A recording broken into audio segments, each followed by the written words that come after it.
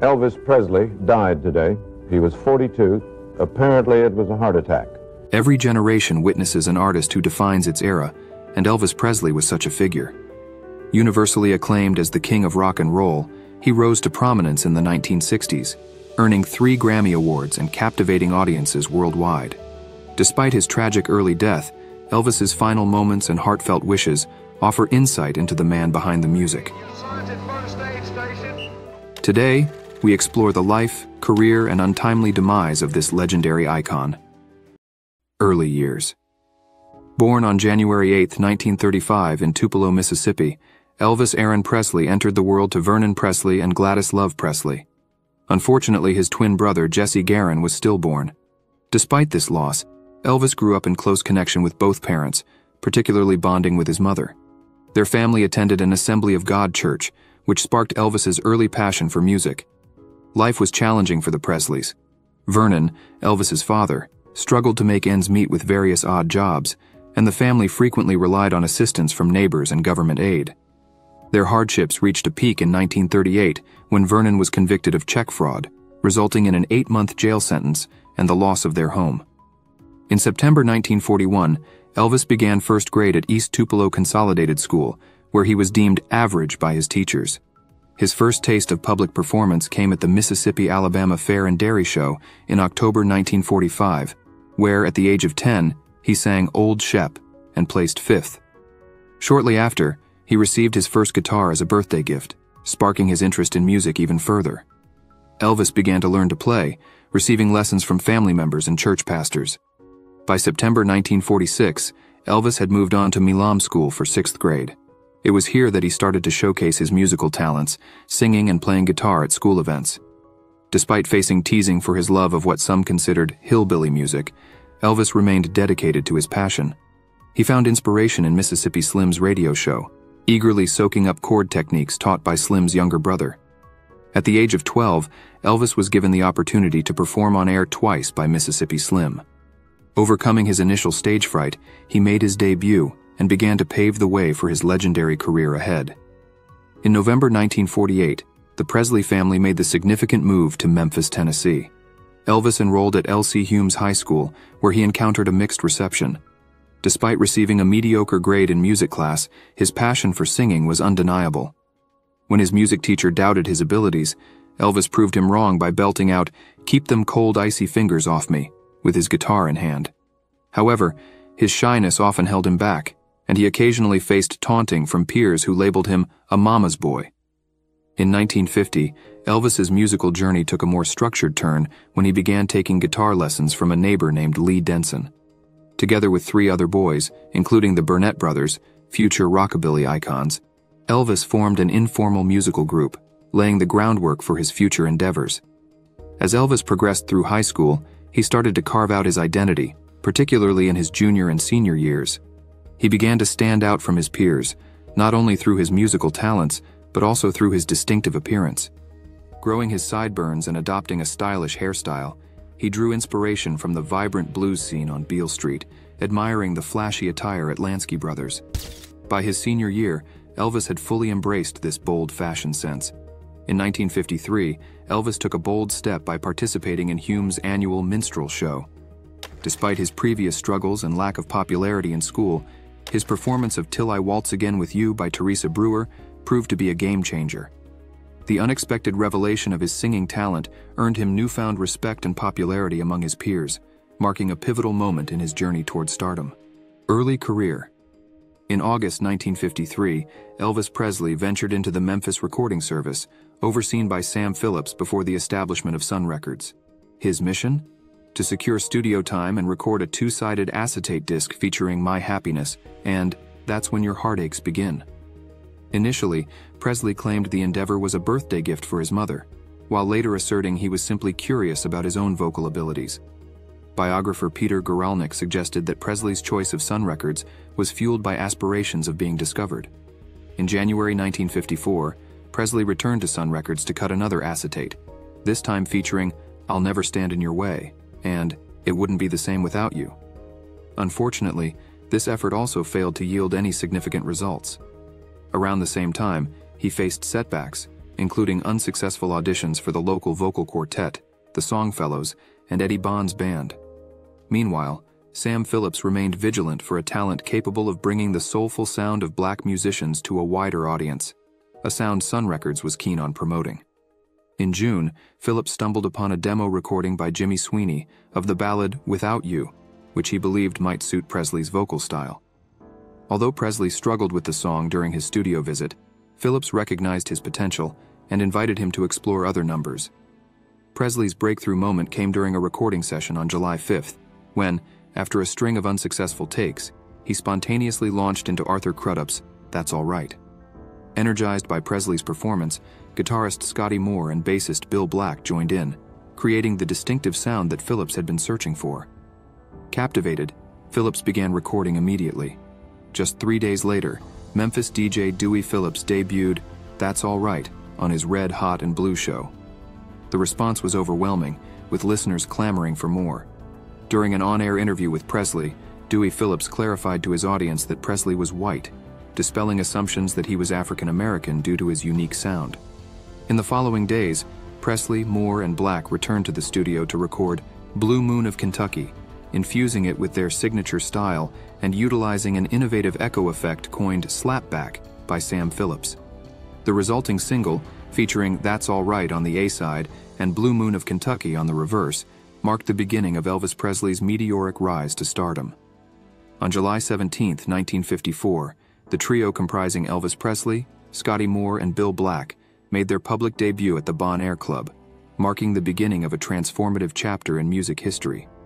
Just days later, they took to the stage at the Overton Park Shell, where Elvis introduced his now famous Rubber Legs dance move, a spontaneous fusion of rhythm and nerves that captivated audiences. With his wide-cut pants accentuating his energetic movements, Elvis's performances ignited screams of excitement from young female fans, setting the stage for his meteoric rise. Moore vividly recalled the electrifying effect Elvis had on crowds, with his dynamic stage presence and infectious energy. As they continued to perform together, Moore and Black parted ways with their previous band to join Elvis full-time, while Bob Neal stepped in as their manager, guiding them through their burgeoning career. From August to October, they became a fixture at the Eagle's Nest Club in Memphis, drawing swarms of teenagers who eagerly packed the venue to catch a glimpse of the rising star. Elvis's confidence on stage blossomed with each performance, as he intuitively connected with his audience and experimented with new moves that elicited enthusiastic responses. Amidst their relentless live schedule, Elvis returned to Sun Studio for further recording sessions, fueling the momentum of his burgeoning career. However, his attempt to break into the country music scene met with mixed results when he made a one-time appearance on Nashville's Grand Ole Opry, with the manager expressing lukewarm interest in his performance. Despite this setback, Elvis's journey was just beginning, with his raw talent and magnetic charisma poised to propel him to unprecedented heights in the world of music. In November 1954, Elvis Presley took to the stage of the Louisiana Hayride, a formidable rival to the Grand Ole Opry, broadcasting to a vast audience across 198 radio stations in 28 states. His initial performance was met with nerves, garnering a tepid response from the crowd. However, his second set, marked by newfound confidence and energy, sparked an enthusiastic reaction, leading to a significant breakthrough. Following his successful appearance, Presley secured a year-long contract with the Louisiana Hayride, embarking on a series of Saturday night performances. Trading in his old guitar for a Martin instrument, he and his trio expanded their reach, playing in new locales such as Houston, Texas, and Texarkana, Arkansas. Additionally, Presley made his television debut on KSLA TV's broadcast of the Louisiana Hayride, laying the groundwork for broader exposure. Despite failing an audition for Arthur Godfrey's Talent Scouts on CBS television, Presley's career trajectory remained on an upward trajectory. By early 1955, his regular appearances on the Louisiana Hayride, extensive touring, and well-received record releases solidified his status as a regional star. In January, Presley's manager, Bob Neal, signed a formal contract with him and introduced him to Colonel Tom Parker, a renowned music promoter. Parker, impressed by Presley's potential, booked him on a tour with country music stars Eddie Arnold and Hank Snow, further elevating his profile. By August, Sun Records had released 10 tracks credited to Elvis Presley, Scotty, and Bill, showcasing a blend of musical styles ranging from R&B to country. This fusion, later dubbed rockabilly, initially struggled to find radio airplay due to its unique sound, but it captured the attention of audiences with its infectious rhythm and energy. Despite encountering jealousy and hostility from some quarters, Presley's popularity continued to soar, prompting him to renew his management contract with Neil and appoint Parker as a special advisor. The addition of drummer Fontana to the trio expanded their sound, while advice from Bill Haley encouraged Presley to focus on rhythm-driven songs rather than ballads. In November, Presley was voted the most promising male artist at the Country Disc Jockey Convention, attracting the attention of major record labels. Eventually, Parker and Phillips struck a groundbreaking deal with RCA Victor, acquiring Presley's Sun contract for a record-breaking $40,000. With legal issues handled by Presley's father, RCA began heavily promoting their new signing, reissuing many of his Sun recordings and laying the groundwork for his ascent to superstardom. Iconic rise and recognition. On January 10, 1956, Elvis Presley ventured into RCA Victor's Nashville studio for his inaugural recording session with the label. Joined by his trusted ensemble of Scotty Moore, Bill Black, DJ Fontana, and pianist Floyd Kramer from the Louisiana Hayride, RCA Victor expanded the lineup to include renowned guitarist Chet Atkins and background singers like Gordon Stoker of the Jordanaires Quartet. The result of this session was the hauntingly captivating Heartbreak Hotel, which hit the shelves as a single on January 27th, marking a significant milestone in Presley's career. Colonel Tom Parker, ever the savvy promoter, secured Presley's television debut on CBS's stage show, where he made 6 appearances over 2 months, captivating audiences with his electrifying performances. The recording sessions didn't stop there. Immediately after his first appearance, Presley headed to RCA Victor's New York studio to record 8 tracks, including a rendition of Carl Perkins' iconic rockabilly anthem, Blue Suede Shoes.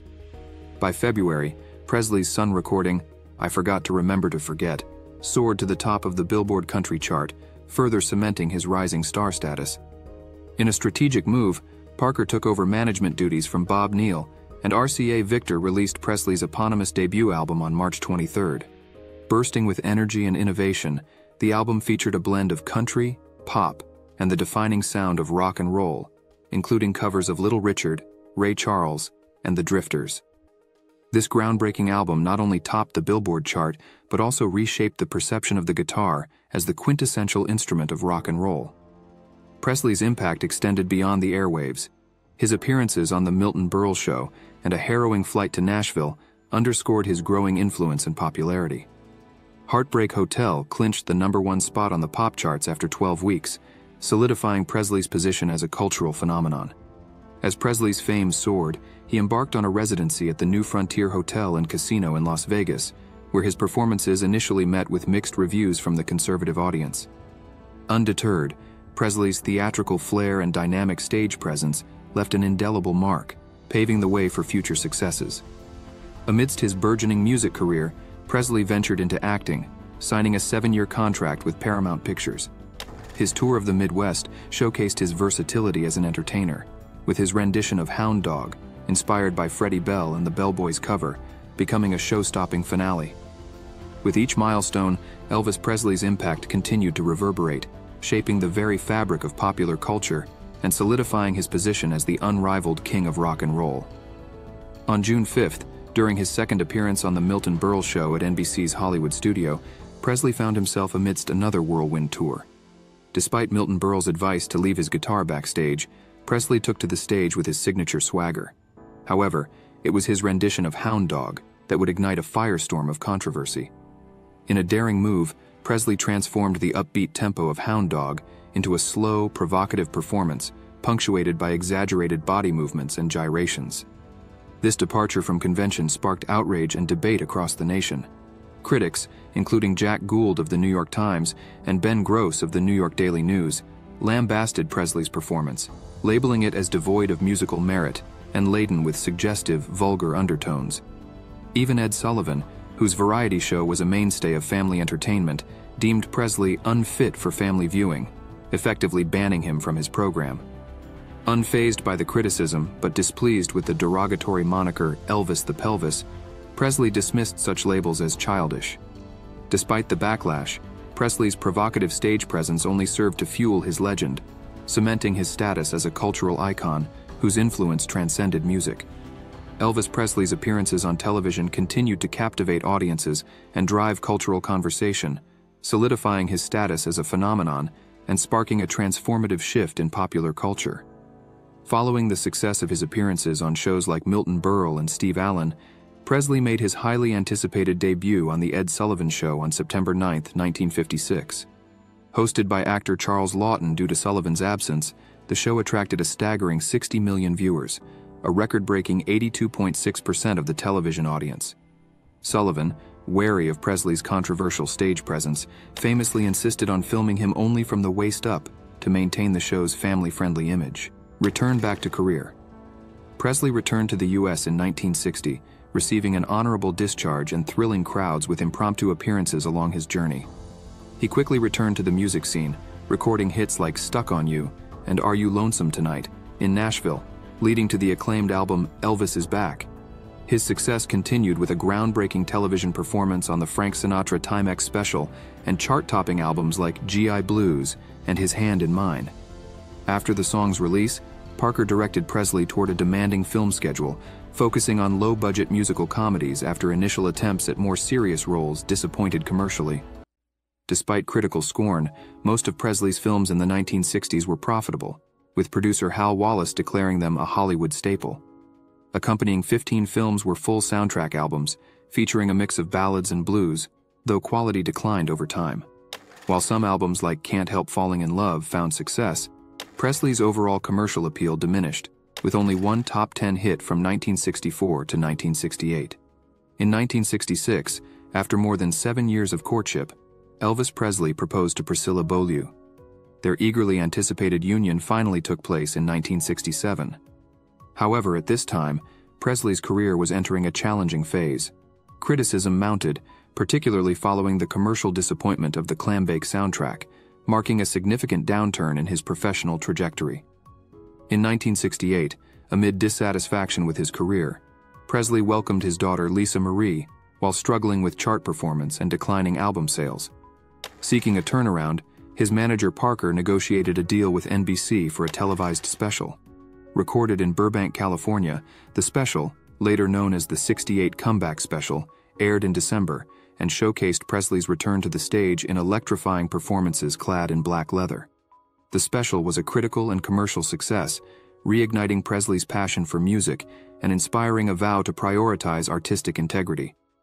Buoyed by this, Presley recorded the acclaimed album From Elvis in Memphis in 1969, featuring hits like In the Ghetto and Suspicious Minds.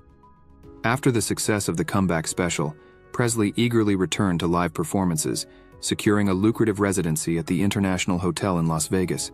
Despite initial doubts, he assembled a new top-tier backing band and debuted a fresh stage look inspired by his love of karate. The Vegas comeback was met with overwhelming acclaim, leading to a lucrative 5-year contract and critical praise likening his resurgence to a resurrection.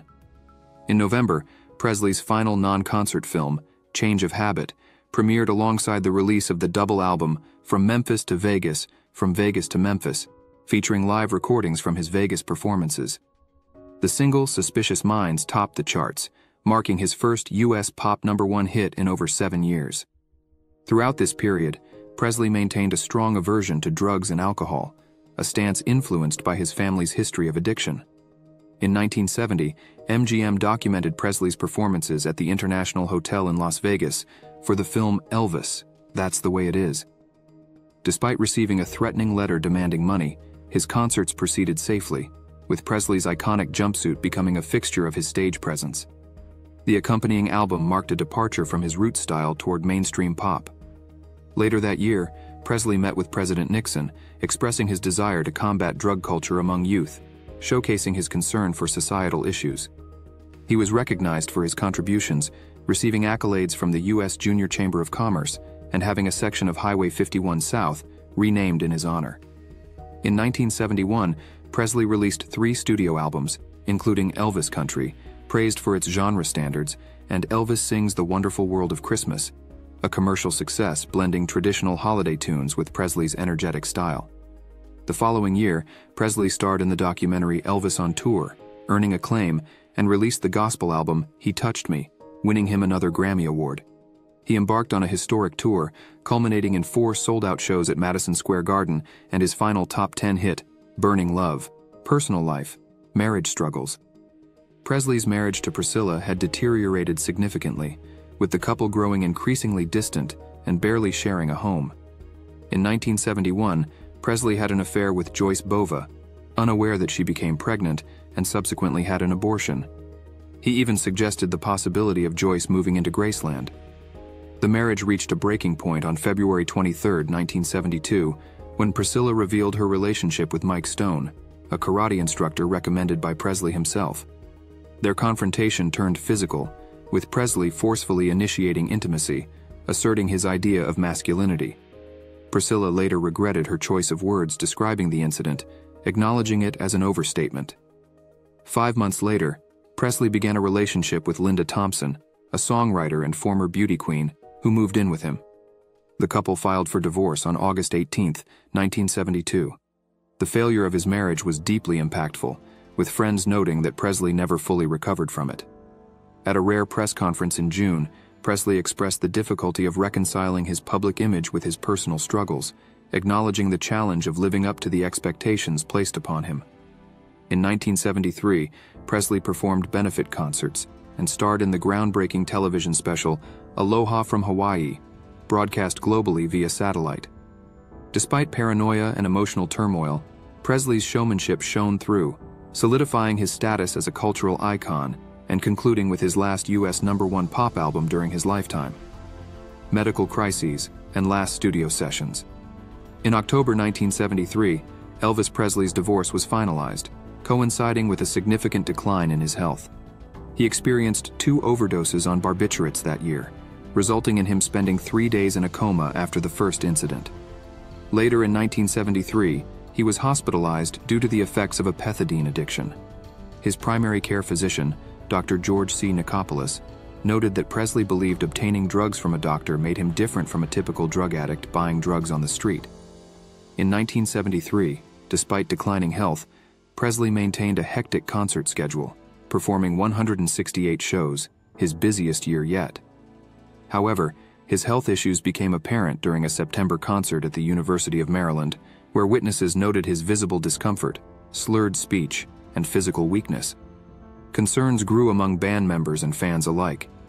As his health deteriorated further, questions arose about the sustainability of his rigorous touring routine. Nevertheless, Presley embarked on another demanding tour in 1974, exacerbating his fragile condition. While Presley's interest in studio recordings waned, RCA became anxious about his output. Despite a productive session in December 1973 yielding enough material for 2 albums, Presley didn't officially record any studio material in 1974. Instead, RCA released a live album, Elvis Recorded Live on Stage in Memphis, featuring a Grammy-winning rendition of How Great Thou Art. Presley returned to the studio briefly in March 1975, but further attempts to organize sessions later that year failed.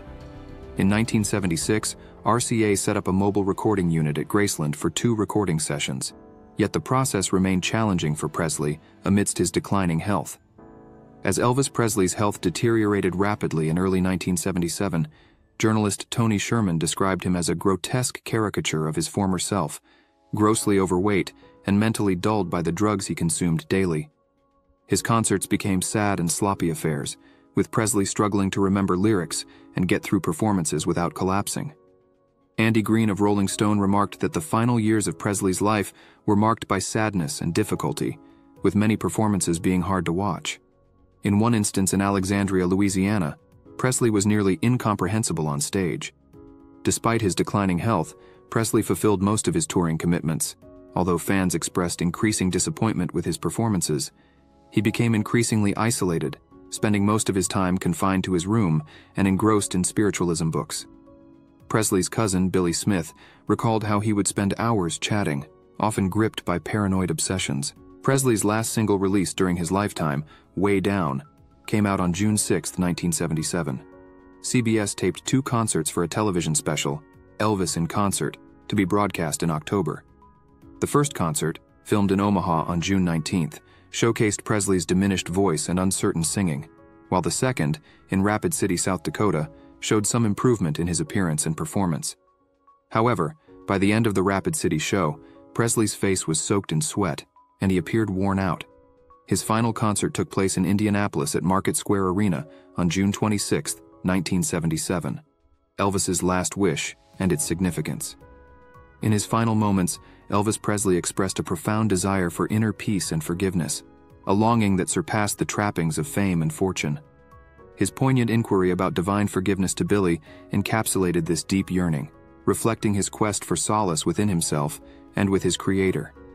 This wish sheds light on the spiritual dimension of Elvis's life, often overshadowed by his rock and roll persona. Raised in the Assembly of God Church, gospel music deeply influenced him, and he frequently turned to the Bible for comfort amidst life's trials.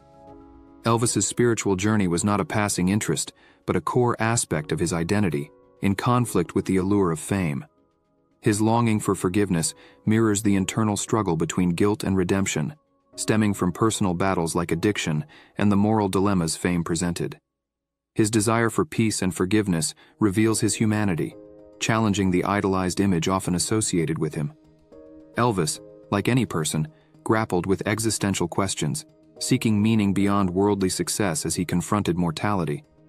On a broader scale, Elvis's wish resonates with universal human experiences, echoing our shared yearnings for acceptance and tranquility in life's twilight. Death and legacy. On August 16, 1977, Elvis Presley's life came to a sudden end at the age of 42. Scheduled for a tour, his fiancée, Ginger Alden, discovered him unresponsive in the bathroom of his Graceland mansion. Despite attempts to revive him, Presley was pronounced dead at Baptist Memorial Hospital later that afternoon. President Jimmy Carter acknowledged Presley's profound impact on American popular culture, recognizing his role in shaping its landscape. Following his passing, thousands gathered outside Graceland to pay their respects, with some resorting to sensationalism for profit. Presley's funeral took place at Graceland on August 18th, marred by tragedy as a car accident claimed the lives of 2 fans outside the gates. He was laid to rest beside his mother at Forest Hill Cemetery, with thousands lining the processional route. However, his resting place faced an attempted theft, leading to the exhumation and reburial of his remains alongside his mother in Graceland's meditation garden on October 2nd. In the weeks following his death, Presley's song "Way Down" soared to the top of charts in both the country and the UK. Presley's legacy resonates worldwide, with his name, image, and music remaining iconic symbols of popular culture. He inspires legions of impersonators and receives praise as one of the most significant figures in music history. Renowned artists such as Leonard Bernstein, John Lennon, and Bob Dylan have lauded Presley's transformative influence, hailing him as a cultural force and crediting him with revolutionizing music and shaping their own artistic journeys. Since his passing, numerous conspiracy theories have emerged, but Presley's enduring legacy remains untarnished. Fans continue to gather at Graceland and other sites associated with him, honoring his memory and cementing his status as a revered cultural icon beloved for his innovation and enduring charisma. Thanks for watching. We'll see you in the next video.